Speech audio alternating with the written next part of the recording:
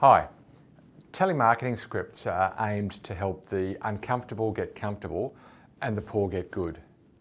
They really do either. Today I'm going to show you a number of telemarketing scripts, summarise them and make one big change to that summarised set to help you get more effective at telemarketing for complex B2B selling. Funnel Vision is brought to you by Math Marketing, creators of the Funnel Plan. Math Marketing is the source of the 1, 2, 3 of B2B. I've reviewed practical recommendations from 5 sites and summarised them. And I found generally that they tended to be all about manipulation, trying to manage a conversation. In complex B2B, there are some really important elements going on for the buyer that the seller needs to understand and take cognizance of and build a strategy around. I believe a telemarketing script should be a flow, not a script at all. And it's of course not about selling the product, but it's also not about selling you or the company. It's about selling the next step, and the next step is an exploratory meeting. Now, if that's true, if genuinely the next step is an exploratory meeting, then you have to earn an exploratory meeting, which means you need to surface an issue that you're an expert at solving. I'll show you how to do that when we summarise these articles. So here's how I see all of that coming together. The first is from Kathy Sisk. She's the president and founder of Kathy Sisk Enterprises. 12 steps, found this quite practical. Let's script the preamble. Introduction, reference, request for time, purpose of the call, probe, restate, features and benefits, get a reaction, trial close, objections, close for an appointment, and then post-close. Very practical steps, if a little dry. Keith Rosen from Profit Builders, cold calling. Now interesting, they're both about cold calling, and I've taken the same spin largely off the back of the fact that the ones I looked at here were largely, although they were called telemarketing, they really are cold calling. Now this is a sample of a cold calling script that recommends an outline, a bit hard to extract from this website, so we had to go through and pull it out. But an opening statement, state your compelling reason, which is the end result of the benefit you offer, good enough. Needs analysis, summarise and confirm, finish by confirming details. Okay, good enough. Telemarketing scripts, no author named. The site is BuzzTree, and quite a practical script, arguing that even seasoned salespeople are put off by cold calling. Couldn't agree more. It goes back to the point I made earlier that most receivers of calls have received more calls than you've ever made, so they're better at it than you are. And it goes from hi to an opening statement, I am great, I'm sure you're busy, I want to respect your time, and then it states the compelling reason and asks for permission to continue with the call. Now, would you be comfortable spending just a few minutes with me if I stick to my timetable? All valid. I don't disagree with anything that is said. I'm going to argue in a moment it's not quite good enough, but certainly there's nothing I disagree with in the flow at all. Let's take a look now at Bill Nasser from Phoneware. He's got some practical steps. He begins with a point with which I agree. Understand the limitations. 3 to 15% of calls will succeed. You know, that's confronting, but good advice. He has some specific recommendations. Write the script with the telemarketer's experience in mind. Good advice.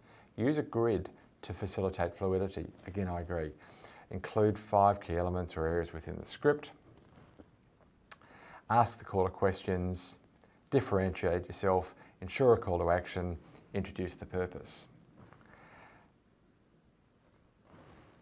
I want to take a look at one more, which was super shared.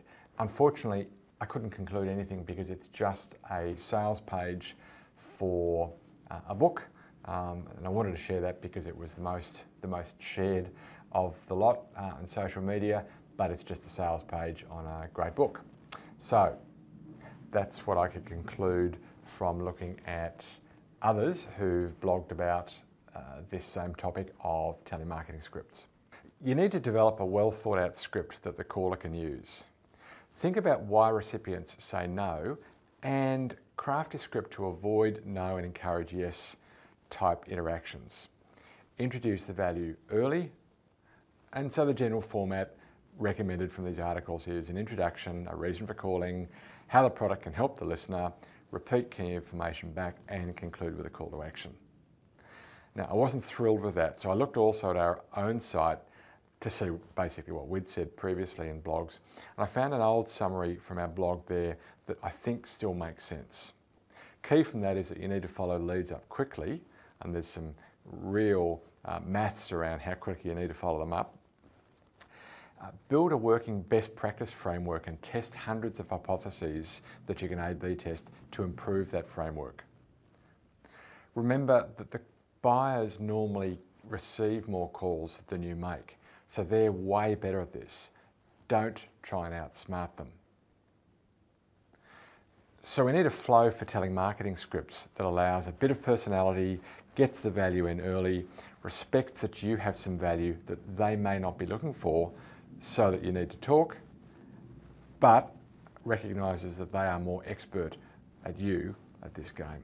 Here's my take on what we actually need telemarketing scripts to do. Set up a process that you can learn from, follow, master, measure, and improve. Now, all of those elements are important. Learn from, so it's got to be a good process already that you can follow, so it's not too detailed. One that you can master, one that you can measure, and the measurement's obviously important, and then improve your own process. Follow up as fast as humanly possible.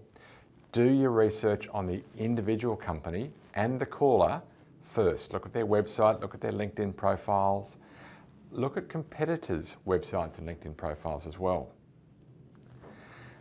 Make your transition from who the hell is this to I need to allow this call as compelling and as fast as you can. Simply nothing matters more than this.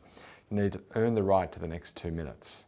Remember, you've interrupted them. You need to get from that interrupt to I'm going to put up with this call. And frankly, that's all you're going to get, but you need to get to it quickly.